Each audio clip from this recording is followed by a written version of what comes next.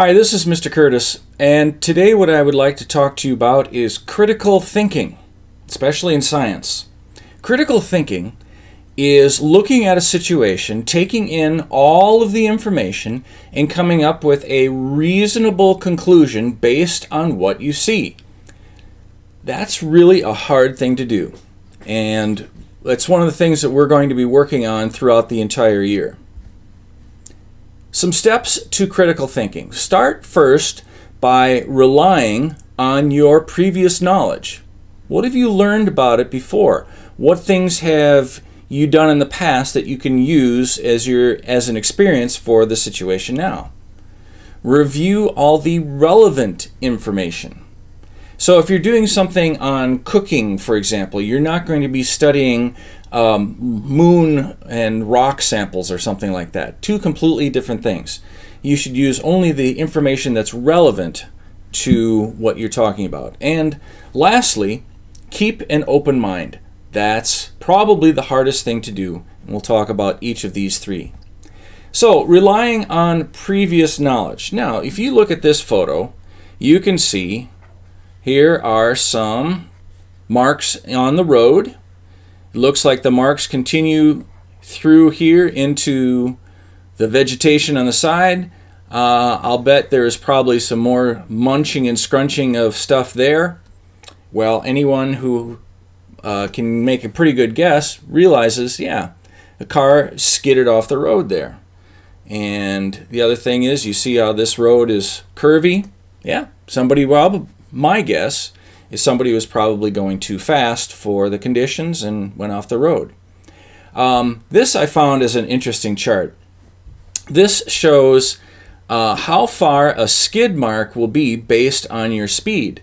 For example, over here, 40 miles an hour, you follow that across, you can guess that right about there, so it looks to be like maybe 65 feet. If you're going 40 miles an hour, the length of the mark will be 65 feet. Ain't that something? Okay, so kind of a sad picture here. Ferrari that took it on the chin, literally. But you can see how the hood has been smushed. And there's the horsey there is busted. And here's some other stuff here. So we can pretty much guess that this was a fender bender.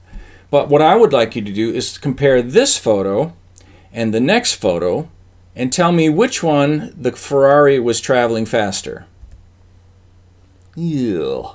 That one's kind of grisly, to be honest. But yeah, this one, I think you could probably say it's going slower, and this one faster. So again, you're using your previous knowledge. All right. Now, here's a picture of a mailbox, and you're probably thinking, Mr. Curtis, what are you talking about mailboxes for? Well, okay, look at this, for example. There's a spot here where the grass is not growing. Well, what's causing that?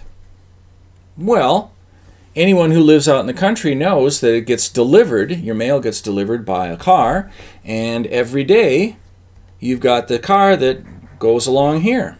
So you can probably assume, even though we weren't there, that a car made those marks and left those marks. Now, how about this? What caused the mailbox to be pushed over? Well, it could be a lot of things. You notice that there's some water right there. So maybe the ground is especially wet, and where it was staked in, the ground is softened and now it's flipped over. That's a possibility. We weren't there, so we don't know necessarily. But let's look a little closer here. You see these tire marks here and here. And if you look real closely, there's some tire marks right here. So another possibility might be that somebody was driving in or out and got a little too close and smushed the mailbox. How about this? Well, this we have to look forward to in the next couple months. Obviously, you've got fresh snow here. And notice how the snow is not nice and even. We know that that would be a snowplow that came along. So if I had to guess, yeah, probably a snowplow got too close and took out the mailbox. I'm sure some of you have had that happen to you.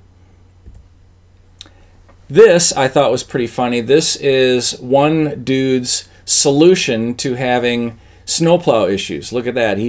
He's just made a big thing of concrete, put concrete all around his mailbox. So you just go ahead and try to break my mailbox now, Mr. Snowplow. Here's an ingenious guy's invention, how to deal with the snowplow. I thought that was kind of funny. And here, all right, so you have a tree that's fallen, but here you can see that it's completely nice and smooth. It's not fractured. If you look back over here, you can see how the tree is kind of broken and fractured in pieces.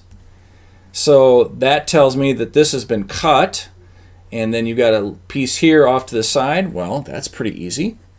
We can probably deduce from our previous knowledge that, yeah, the tree fell on the mailbox. How about this? Well, it could be a lot of things. Something hit it, something came along, ran into it, who knows? However, if I had to guess, it probably would have been something like this, where somebody took a baseball bat or whatever to it. By the way, destroying a mailbox may sound like something simple, but it's actually a felony. A felony is a type of crime that is a major crime. So it's not just a little misdemeanor, little crime. This is a big crime. So smashing mailboxes is not a good thing. And all of this kind of logical reasoning and looking at things, this is exactly what shows like CSI and actual crime scene investigations and even fire investigations. All of those things, you have to rely on previous knowledge, previous information, looking at the facts and coming up with a conclusion. This is why the three things that need to be done with your information are to verify, verify, and verify. Yes, that's the three things that you need to do with information. What does it mean to verify? Well, verify means to make sure something is accurate.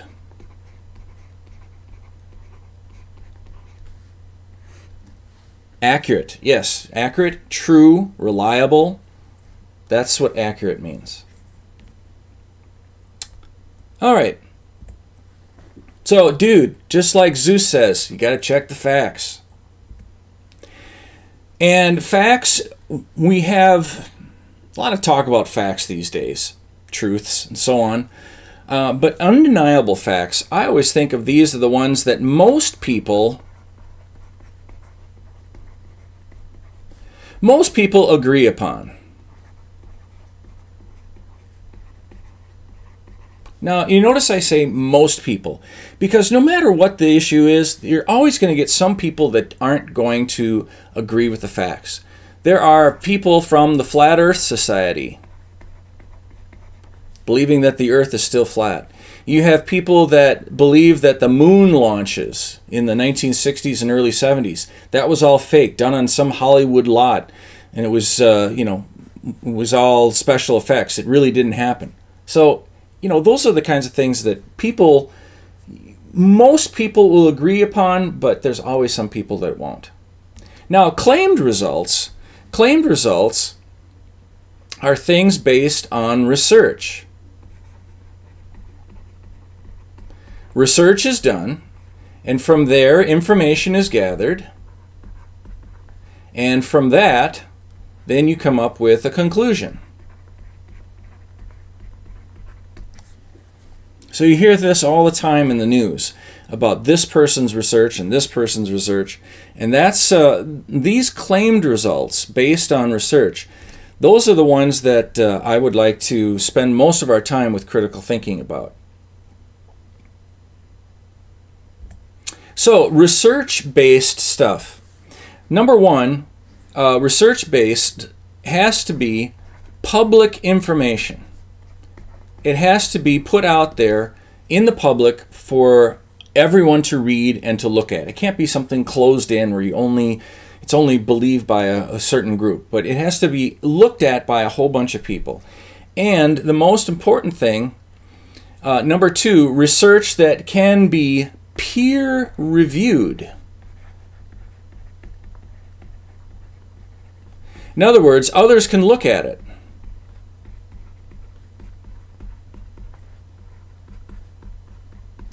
It's got to be something that's brought out into the public and everyone gets to see what you've done. Think of it as like you are opening a restaurant. If you open a restaurant and you say, hey, I've got the best food in the world, but you never let anybody taste it, how do you know that you have the best food in the world? You've got to open it up for critics to see, look at, and so on. So it's kind of the same thing here when we're talking about data and peer-reviewed information. Because if you don't, these are some examples that can happen where things did not get peer-reviewed. Now, here's two gentlemen. They were scientists from Utah, and in 1989, yeah, I know, a long time ago, they came out with the idea of something called cold fusion. Cold fusion was going to be a way to solve everyone's energy problems. All of a sudden, by having cold fusion, they thought that this device that they had created, it kind of looks like a light bulb, goofy looking light bulb, but this was going to solve all the world's energy problems. They said that by cold fusion, you would only have to fill up your car once in a lifetime. You imagine only filling your car up one time, driving it for decades and never having to get gasoline again? That's what they were saying this was going to be. Because before their proponents of this idea of cold fusion, fusion was only something that can happen at super, super high temperatures, like in the sun. You take two pieces of hydrogen, they combine, and they form helium, and in the process, you get a tremendous amount of energy that's made. And this is the same thing with some thermonuclear bombs. It's the same thing. But that only happens at millions and millions of degrees rather than something at like room temperature. Well, sure enough, a little while later, it was found that this cold fusion was just a bunch of baloney. That they didn't let the information be peer-reviewed. Nobody could repeat the results. And that was the issue. All gone. Now, more recently, a guy by the name of Andrew Wakefield, he came up with research that said that vaccines, shots, vaccines would cause autism. Autism is a condition that many of you are familiar with. You know people that have autism. And he said that he had research to show that this, in fact, showed that vaccines caused autism. Well, a lot of people became very, very outraged and upset about this. And even some famous people, like Jenny McCarthy, who was a famous actress, she wrote this book. It says Healing and Preventing Autism. She claimed that you could prevent autism. Wow. So a lot of people thought, wow, this would be great if you could do that. Well, guess what? It turned out to be completely untrue. Evidence shows vaccines unrelated to autism. In other words, vaccines do not cause autism. And in fact, papers were produced, published, that said this man's results, but then they had to be retracted. They had to be restated, returned. Nope, sorry, we goofed up. It had nothing to do with it. We were wrong. And in fact, this dude, Wakefield, had to apologize. It turned out it was an elaborate fraud. He had faked his lab results. Really, really bad stuff. So it's always, always good to review, verify, and verify. Now, lastly, keeping an open mind. This is super hard to do because we all have our own little belief systems that it must be this, otherwise this can't happen. And so to reject your own original thought and keep an open mind, that's super hard. Imagine in 1905 when Einstein came up with this idea that time changes. Time is relative, that it can change. Wow. I mean, how could that happen? But he turned out to be correct. And then another thing that Einstein figured out, that gravity, like that from the sun, what gravity actually is a bend in space and time. That gravity bends space and time. That was a huge, crazy idea that Einstein came up with. Guess what? Turned out to be correct. So keeping an open mind is really, really hard.